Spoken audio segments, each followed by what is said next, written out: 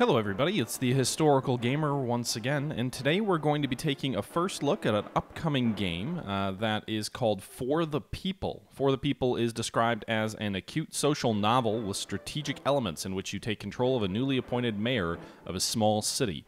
This is basically, the country is not called the USSR, but essentially in this game you're a young mayor of an industrial town in what sounds or looks like it's going to be a Stalinist state.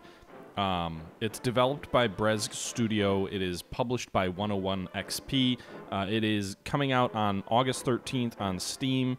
And it feels a little bit like We the Revolution, but in a communist kind of a setting. So I'm really curious to see how this game plays.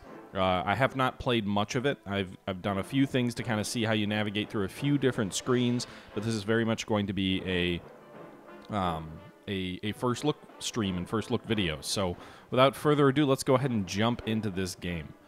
There definitely are elements in this game that sort of seem to merge both the Kaiser's Imperial Germany and the Tsar's Imperial Russia. You can see the country that we're leading, or that we're going to be in, is the Corvin Empire. It's exploited the working people. That exploited the working people fell, providing a chance for a better future for the common people all over the world, regardless of gender, skin color, and social status. So this universalist Soviet-type communist revolution. You can see the Corvin Empire is this lit-up section of the map. There are other countries throughout here. It looks like there's some countries down here in what they call the archipelago. There's some other neighboring countries over here. You can see here, we believe that the world would follow us, so that worldwide communist revolution, but our hopes for the world revolution and a bright future were not to come true. So obviously this is not, we're no longer in the sort of communist revolution in Russia period. It is the period after, when the revolution hasn't materialized, and now the Corvin Empire, or the Corvin People's Republic, or whatever it's called, is trying to hold out and spread the word of communism on its own, while others do not follow. So you can see, we are alone. All these years, the country was wisely guided by our Union working partner, Comrade Joseph Steele. Yeah, okay. Joseph Steele. I wonder who that's supposed to be. The General Secretary, although wisely guided? The General Secretary of the CUWP, so the Common Union Working Party, is the leading party of the country, and the Chairman of the Supreme Council of the Union of Communes, has ruled our state for the past 15 years. It was a surprise for all of us when, on the anniversary of his election to this post, during the 20th Party Congress, he announced the appointment of Comrade Guy Dare, a young and energetic reformer, as the chairman of the Union Executive Committee. Well, it's obviously not Stalin if he's handing some reins of power over to somebody else. I will never forget Comrade Steele's face staring at me in front from the photo in the newspaper. It was like he was looking directly into my soul. We were all seized by the sense of impending change we had to go through, but I could not even guess how quickly I would be dragged into what was happening. Okay, so we've moved into the first person. This is me, I'm assuming, up here. My name is Franz River. I'm 26. I graduated with honors from the Covington Institute of Management and National Economy, and after that I joined the CUWP. I've been an active member of its Altstadt department the last 3 years. The phone suddenly rang on the evening of September 11th. The Central Committee of the CUWP was calling for me. I was told that according to the new course policy, I got into the staff rotation program as a worthy CUWP member and an outstanding alum of the Covington Institute. Just say Brezhnev and Gorby. That's how I found myself in Iron 1. Iron 1, very, very Soviet-esque, right? An industrial mining town. Iron 1 was founded near the Wolfram deposits near the town during the times of the Corvin Empire in 1888. It was known as Blackmont back then. It was a small miner's town, but our glorious Orange Revolution turned it into the leading industrial city with almost 50,000 citizens. Almost half of them are representative of the Kent people. Others are Corvinian. I was appointed the head of the city committee. I've become the new ruler of this city. I have to move into my new office today. So we're a young, upstart mayor. Who knows why we've been selected into this position? It's September 12th, so the day after the announcement of the new party secretary. I can't even remember the ranks. It looks like Helen is probably my secretary, and then this game is going to give us different options to select through dialogue screens, similar to kind of like games like We the Revolution or Choose Your Adventure type games. So obviously in this scenario, I only have one option to choose, but in other statements, I'll have multiple options to choose, and based on how I select my options, the game will unfold. So you can see here, good morning, Comrade Rosie. Glad to meet you. Comrade River, excuse me for my curiosity. Comrade Lebowski was removed so suddenly that I didn't even understand what was happening, so we're probably getting involved in some sort of political scandal, I would imagine. How did it happen that the city committee is led by such a young leader? I hope it didn't sound rude. Everything's all right, Comrade Rosie. My appointment here is part of the party's new course. As General Secretary Steele put it, young leaders for a progressive order, and Comrade Lebowski, I don't even know how to pronounce that, has been sent into an honorable retirement. Dude's dead. Dead. He's like in Siberia or something. Although our industrial town might be in Siberia as well. Was removed so suddenly that he didn't have time to solve some issues. You can review the necessary documents I left on your table. Okay.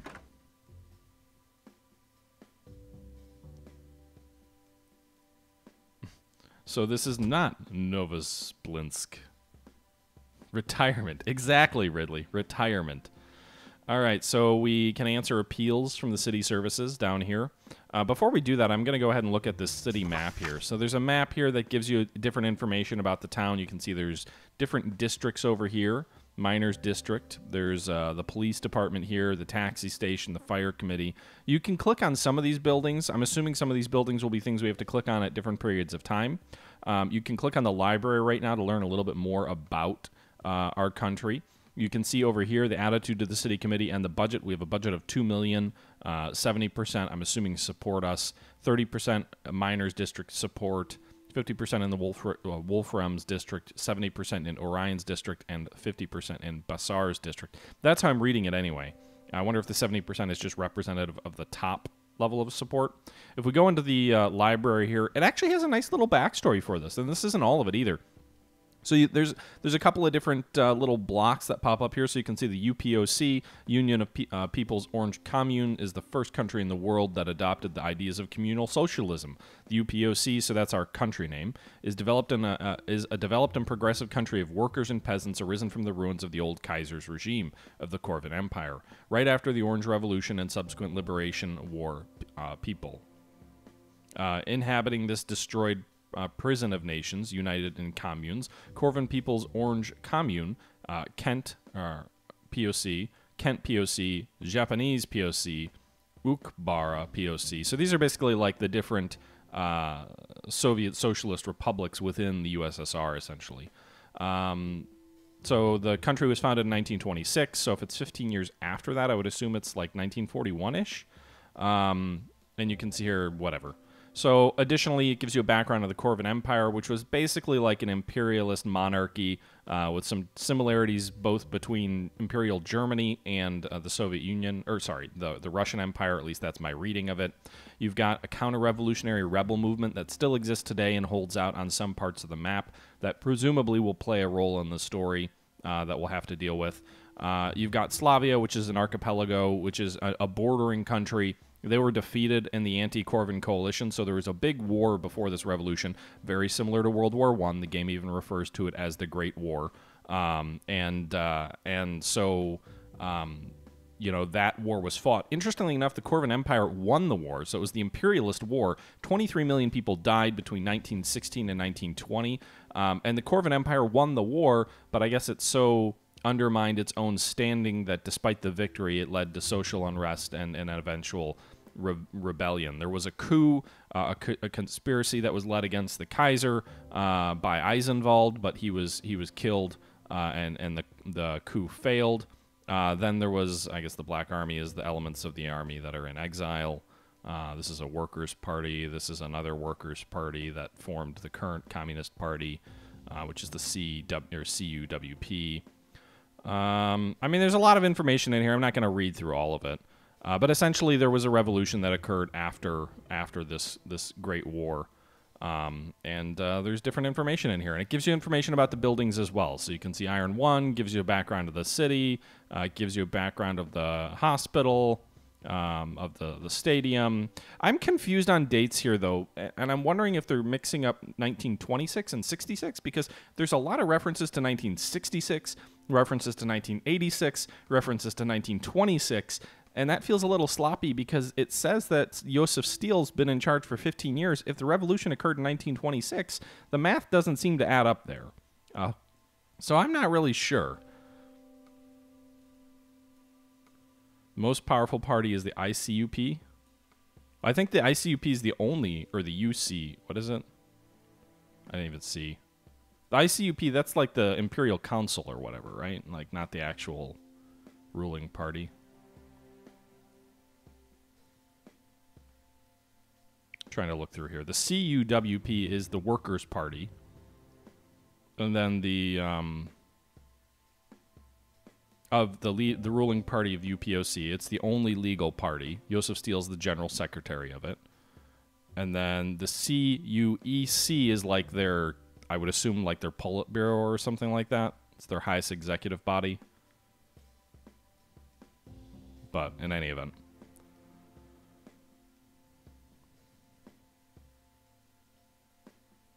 He got murdered and he doesn't even know. Oh, sorry, guys. I'm obviously doing something wrong. Oh, the phone is ringing. I guess we'll answer the phone. Rivers is on the line. This is Colonel Chester, head of the police. Shall I connect you? Sure, I guess I don't have a choice. I'm the head of the Integrity Division. ICUP? Ha. Okay. Anyway, calling to offer my congratulations on your appointment. What a bootlicker. He's calling me day one right away. Okay, John Chester. You don't know how pleased I am, but frankly, some problems are overshadowing my joy, and we should talk them over. Would you mind to meet, let's say, in the evening the day after tomorrow? I can either decline to say there's too many unsolved problems. You know what? I will win the affection of the police. I will agree to meet him on his own schedule. And there you go. What a nice beginning to our partnership. I'll see you soon, Comrade Rivers. Oh, wait. Another phone is ringing. The party phone. So maybe I can ignore the non-party phone, but I have to answer the party phone? It's Frank. Hey, Frank, it's Ryan. So obviously this guy is like a friend of mine, and I didn't expect to hear him calling on the party phone. I'm a major and the head of the political department of this town. This line is secure. That's why I'm using it. Okay. What's the deal with the secure line? Change always brings problems, Frank, and the Union is changing rapidly. So we're going to get involved in some backroom dealings here, and hopefully we don't lose our head. I'd rather meet tomorrow and discuss it in private. Okay, come early and I'll notify my secretary. She'll let you in without waiting in the queue. Okay, I'll connect you with my secretary. She'll register an appointment. Yeah, I'll let you in, you know, through the private door here. You got it right, Frank. See you tomorrow, mate. I don't know what my relationship is with this guy.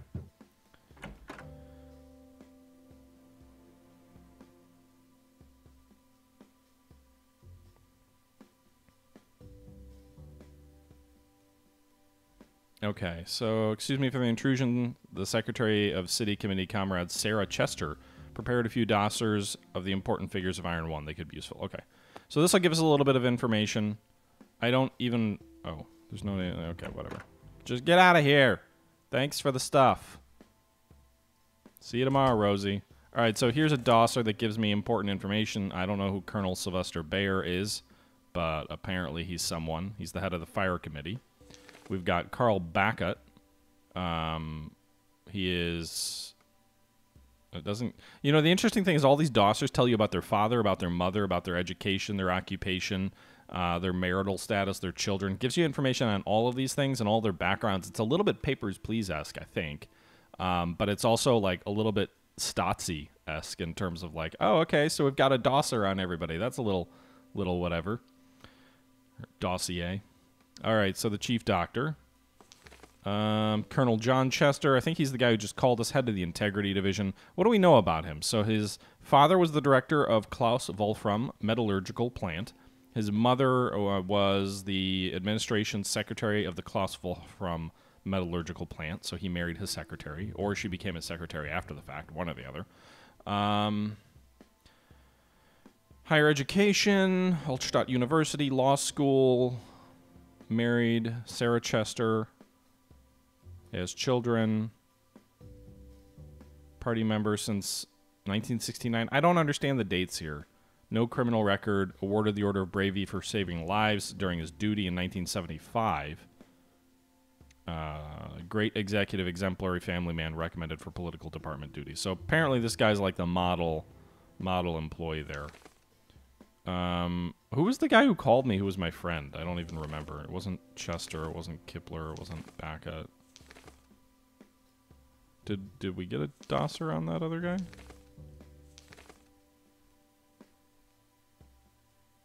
No, I don't think we see a dosser on the guy we're going to be meeting tomorrow. Commander of the 11th Motorized Regiment. There's also some, like, people in here that are a little bit dubious in that, like, oh, these people may not be the most loyal folks around, so...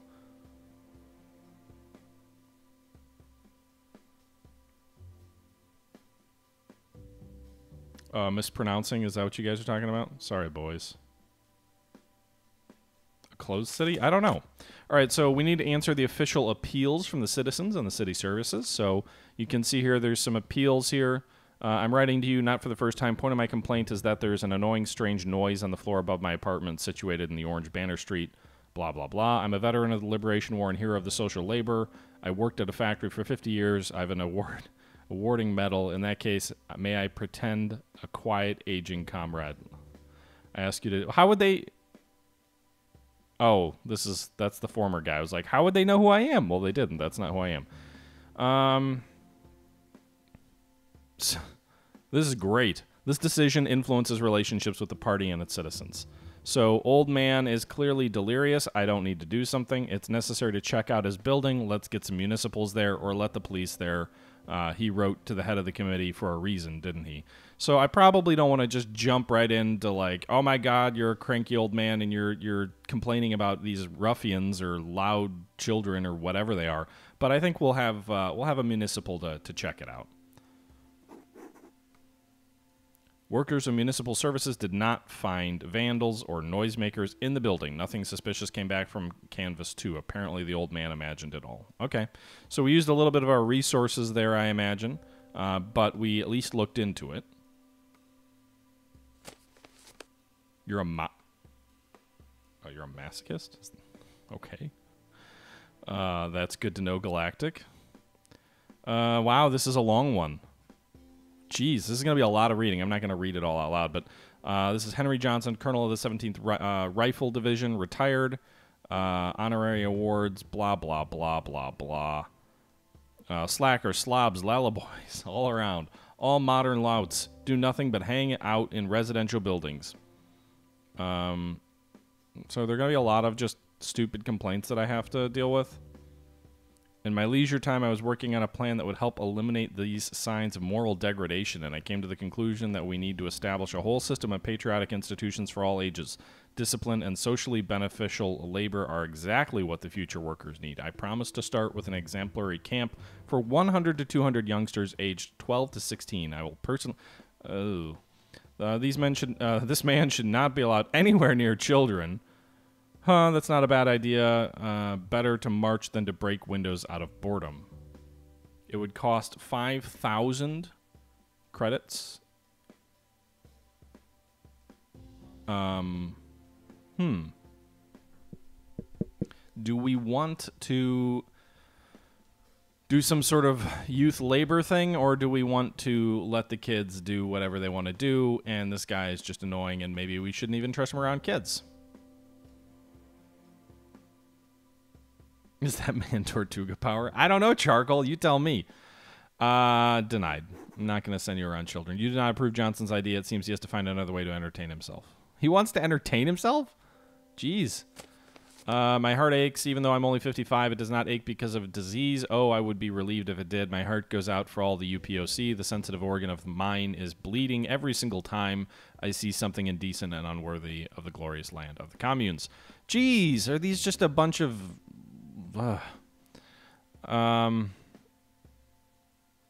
Not everyone deserves to be the captain. Not everyone understands the essence of sacrificial heroism. What is this? Is this a home sweet? What is this? Simply put, Comrade River, my building superintendent is a building super governor, a building super Kaiser, a building super tyrant.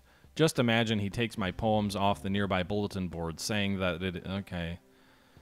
So this is so beautiful. I have never read a better poem in my life. What does he want? I will get it right on it. Or it seems that Bitter's superintendent might know a thing or two about poetry. Unfortunately, the same cannot be said about Damien Bitter himself. Denied.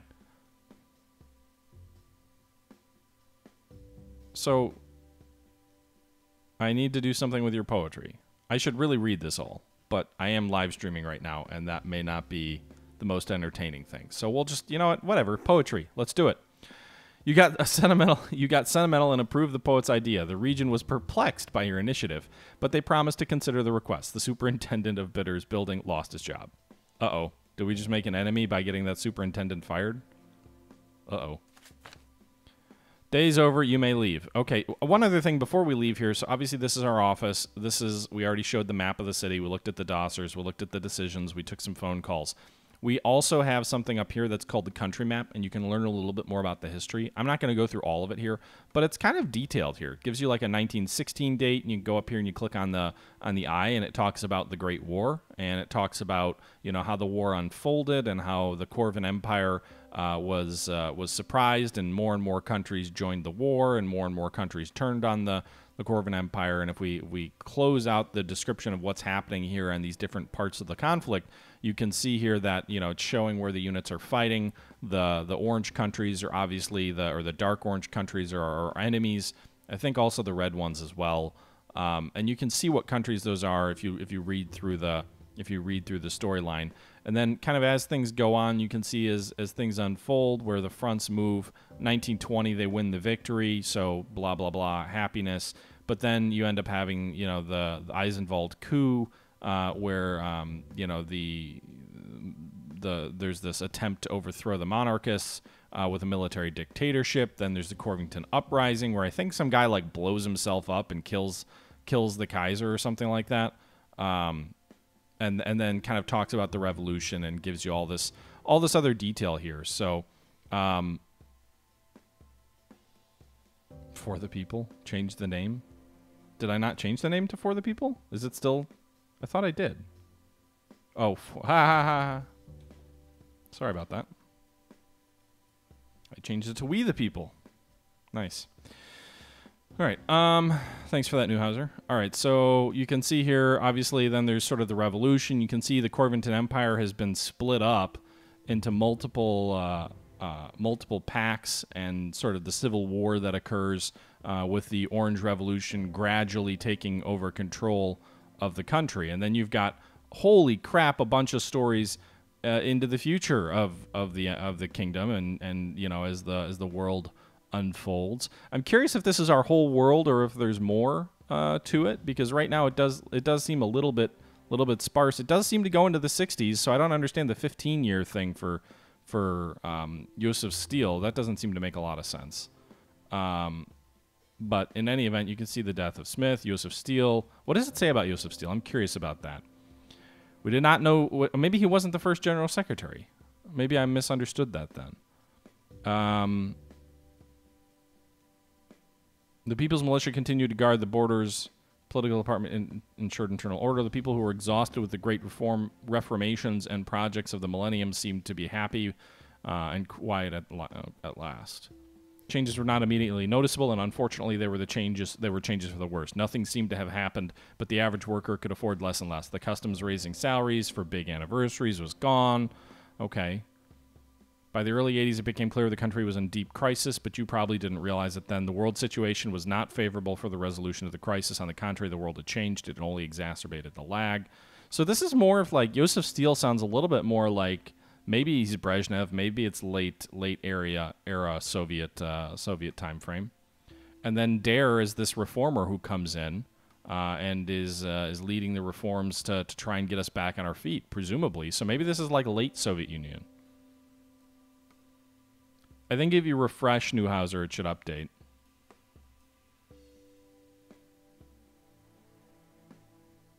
It's updated on my stream info.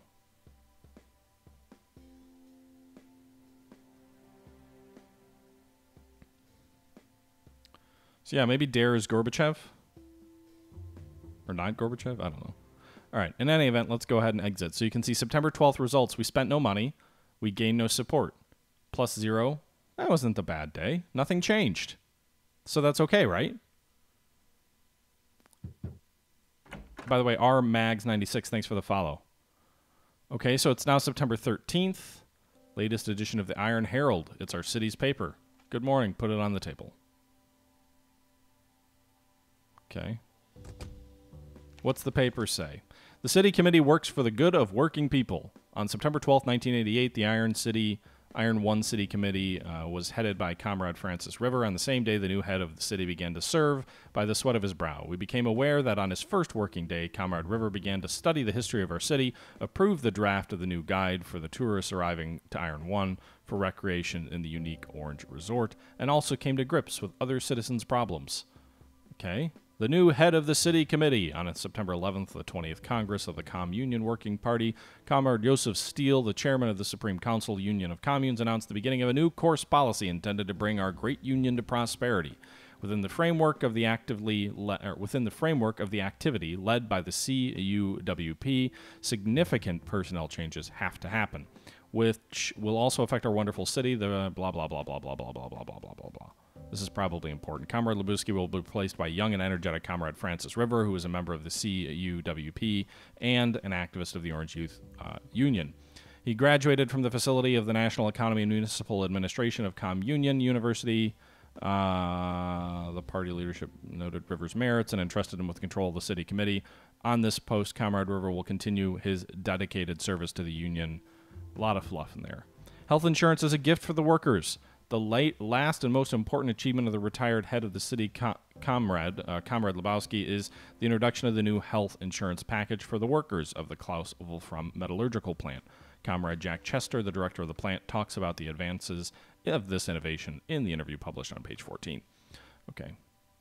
Newspaper reading simulator. Check it out. All right, we got a phone call coming in. What's going on? Comrade River, the man you asked to let in with an appointment, is here. Okay, let him in.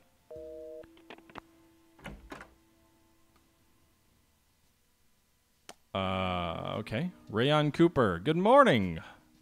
Hey, Ray, take a seat. Would you like a cigarette, perhaps?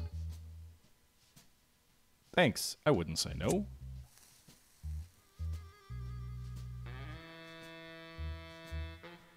It's been ages. I'm so glad to see you, my friend.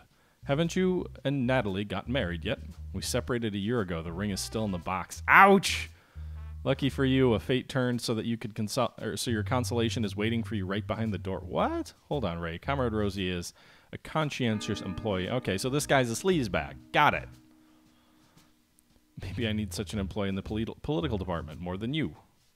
Shame on you for such a pre-revolutionary attitude towards women. I'll report you to the political department. Then you'll know. Read it with pleasure. I thought you wanted to talk about work. Yes, the situation's complicated here. The police constantly report about unrest among the workers. A protest is growing. It seems to me that not only about civil participation. There is some darker purpose. It is for you to manage it all. Everything is out of my hands. That's right. I could help you with information through my channels. Just call me and ask. It's a small town, so I have no superiors. No one will know about our cooperation. That will help our good cause of serving the people and the party. Yeah, but what if you're giving me bad intel to serve your own ambition? You already seem like kind of a piece of crap. Sounds reasonable. Just write your personal number in the notebook, and I wouldn't want to use the office phone or the official phone. Ray, your proposal is tempting, but I have to turn it down. I wouldn't want something like that to come up later and ruin your or my life. I'll somehow deal with it myself. Okay.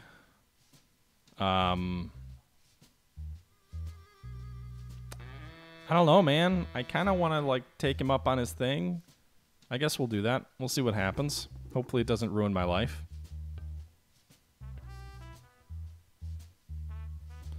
afraid someone could be listening, Frank? And who do you think keeps track of the telephone conversations in this city?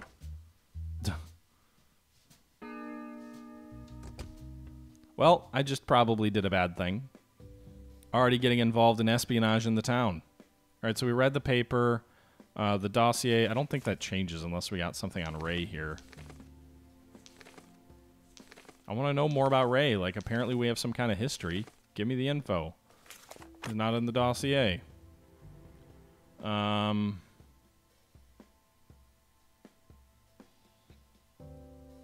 Any updates today? Oh, we do have some decisions to make.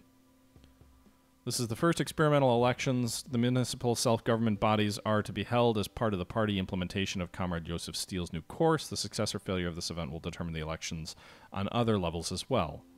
Of course, only approved candidates should be allowed to participate. There should not be any dissidents, any people with tainted bloodlines. Ooh, boy. We don't need any Blackguard descendants in power. However, it should be noted that it is a strictly recommended not to appoint any party officials or prominent social activists as alternative candidates. So we shouldn't pick any party members, and we shouldn't pick any opposition members, and we shouldn't pick any dissidents. Okay. Encourage you to arrange a search, selection, and training of the citizens. So the party says you have to. So Frank responds with yes. I don't like this idea and do not want to be one of the people who supported it, just in case.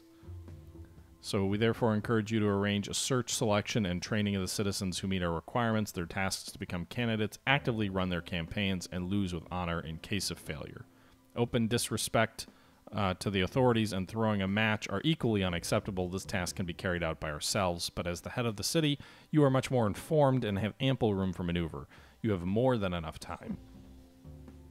So I can be responsible for the search for the candidates, but that could also put my finger on the problems if they arise. On the flip side, if I just want to cover my own ass, I can do nothing, and I don't want anything on paper supporting me. But we'll do it.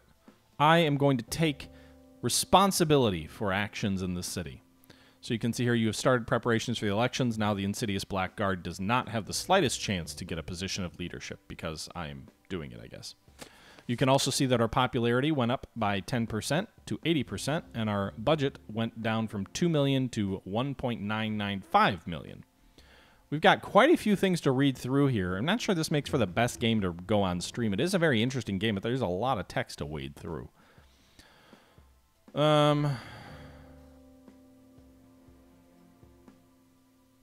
Call the girl differently. Krino, thanks for the follow.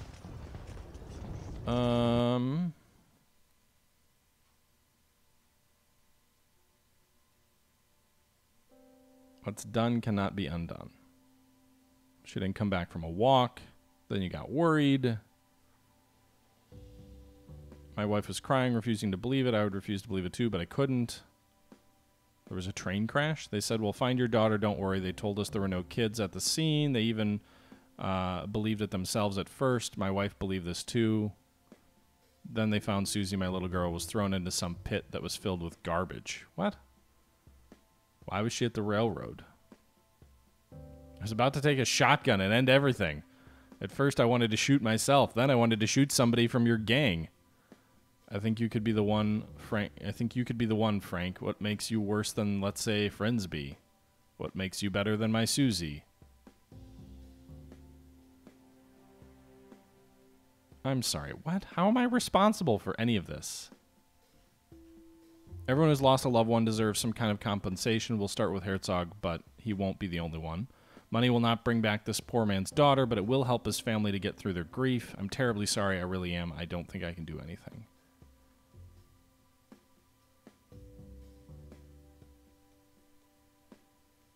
I mean, I can't just give everybody money who's lost anyone. I guess I didn't... maybe they killed her? I don't know who they is. I'm guessing maybe the former party officials. It feels like I'm setting a really bad precedent if I start giving money to people. I'm going to be overwhelmed with petitions for cash. On the flip side, if I do nothing, I'm going to be viewed as out of touch with the people, and I may lose their support there. So I'll give him money, but I won't order additional families to be able to get money. Okay, this looks like it's repeated again from the previous person. This is the same thing as the previous person.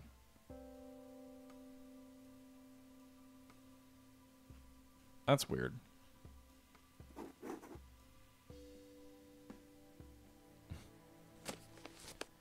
Anthony Sauer, I'm the director of the orphanage, blah, blah, blah. What do you want? Gangs of orphans are the last thing I want to see in the streets of my city. The Integrity Division has to inspect the situation thoroughly. Put your backs into it. This story's hard to swallow. Well, better safe than sorry. Well, send the police to check the orphanage and organize patrols in the area. It seems Comrade Sauer writes a detective novel and accidentally sent me one of the chapters. So something's going on with the orphans. We can either send the Integrity Division to inspect the situation. We can send the police to check the orphanage and organize patrols in the area. The police chief guy seemed to be kind of an upstanding individual, so I'm going to go ahead and go with him and have him do the work. I didn't pay much attention to Sauer's letter, though one can never be too careful. The police found nothing suspicious, but the patrols have positively affected the orphanage's behavior. Okay.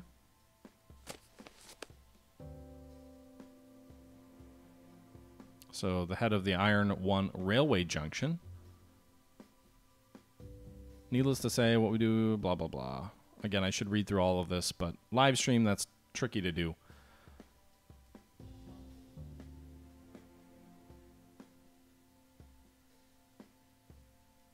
This insolent fellow thinks his campfire stories will make him more money. So the railways are in bad shape.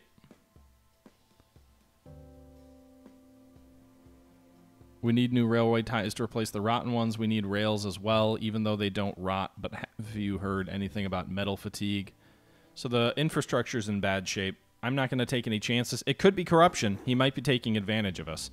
But we took care of the overhaul of the railway. It seems like Fernsby is starting to consider me a friend. Yeah, hopefully he's not using me to get cash. All right, so we've got someone else coming in to check things out. All right, so it's our secretary. She's bringing me some tea by the looks of it. It's 5 p.m. already. I got you some tea. Thank you.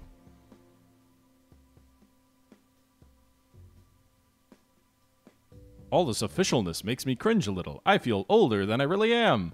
Yes, it's hard for me to get used to it, too. I've never held such a prominent position. I supervise the youth branch of the party in Altstadt, and I'm suddenly the head of the city committee.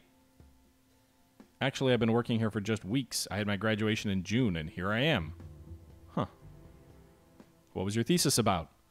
Covering our important events in foreign press. Interesting. So she's probably, like, exposed to the foreign press and is sympathetic to the democracies and capitalist countries out there? The intensification of the conflict with the Corvin government in exile. Did you call the reactionaries the government in exile right in this thesis, and they let that slide? They grumbled a little bit, but they liked the contents, huh? So there's more to you than meets the eye. It's been 4 years since my thesis defense, but I remember it so well it was as if it was yesterday. I wrote about anti-crisis measures. Comrade River makes me feel uncomfortable. It just occurred to me. Sure, call me Francis. Okay. All right, Francis, I won't distract you from your work. Thank you for the tea, right when I needed it. Just knock. Okay. Who's coming in now? She just left. You received a message from the party. It's not quite an official message. That's something new. Sometimes the city committee is assigned something that cannot simply be done by the book. Wolowski had a friend for such occasions, a secretary named Andrea Brazelish. This man was not the most likable of my colleagues. Nevertheless, he was well versed in informal assignments. Is he a fixer? Do we have a fixer with us? Sounds ominous. I see. Well, that's not what I expected, but it looks like I don't get to choose.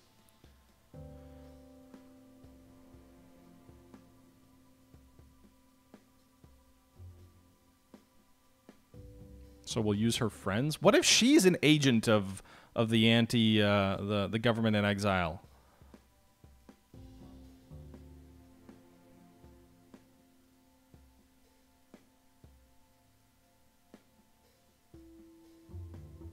Okay.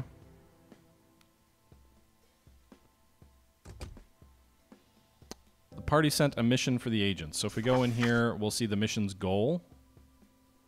Garbage truck. We found out that the orange garbage truck appears on the streets of Iron 1. We believe it unnecessary to explain why the sacrilegious association of the color of the revolution with waste is completely unacceptable. The trucks will be repainted and the person responsible will be punished accordingly. That's fucked up. How dare you paint this garbage truck the color of the revolution? All right. Iconoclasm? However, Jonathan Fleck, head of the relevant department of the Livelihood Committee, categorically denies his guilt. He claims that the repainting took place without his knowledge, and he does not know who did it. The head of the committee, Comrade Kipler, supports her employee, drawing attention to the impeccable characteristics and lack of motive for such an act. Because of this, the decision was made to delay the launch of the official investigation. The party instructs you to deal with the incident without spending too much time and resources. Don't spend too much time and resources, but decide this man's fate. One cannot simply pull off a joke like this without being noticed. We need to ask the witness and everything will be clear. We need to properly search the trucks. Maybe we can find some clues. To those who did this, we'll probably do so again. We shall watch the vehicle fleet of the Livelihood Committee.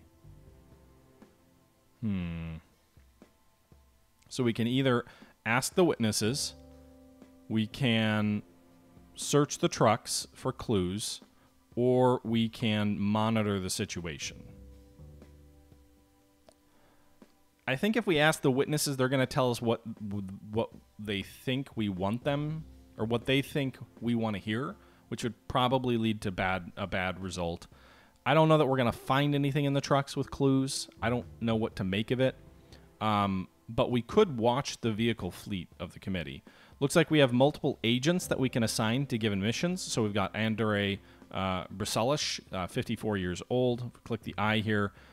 He's Janapes, a short man with a mild form of obesity, has a slight lisp, assigned to Iron 1 upon graduation, divorced, did not serve in the People's Militia, has been a member of the party since 1969. Andrei met Comrade Lebowski during his studies. When Lebowski was appointed to Iron 1, Andrei formally took a position. So this was like Andrei's right-hand man, which I don't know if I really want to trust him.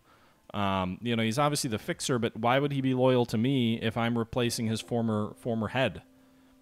Meanwhile, we've got other people. We've got Abed Alicia, a 32-year-old, born in Iron 1 to a family of migrant specialists, medium height, has short, dark, and curly hair, brown eyes, blah, blah, blah, blah, blah. Don't care about any of that.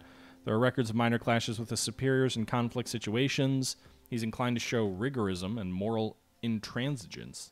Fond of military history, reads popular science books, smokes, but does not drink alcohol. Okay. So these are my secretary's friends, I guess. Benevolent tyranny? I would guess my goal, my sister's brother, is to stay in power and not get killed. But we're not far enough along for me really to know what that goal is yet. We're the mayor of a late communist industrial town, so I don't get the sense I'm corrupt. I don't get the sense I'm trying to enrich myself.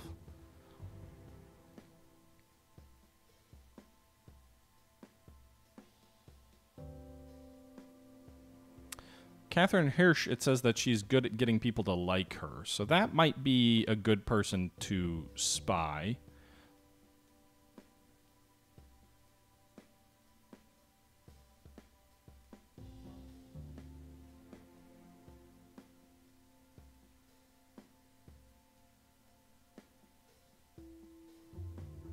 This guy's more of a bruiser. He kind of fights with a lot of people.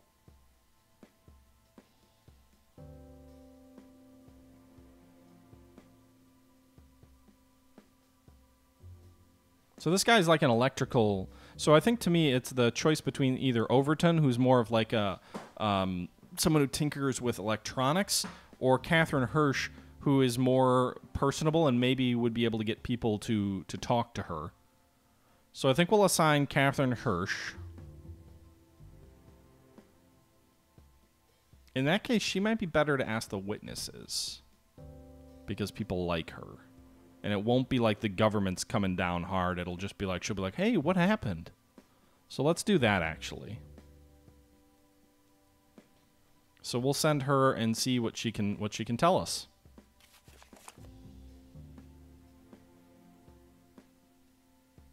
Is that everything for the day?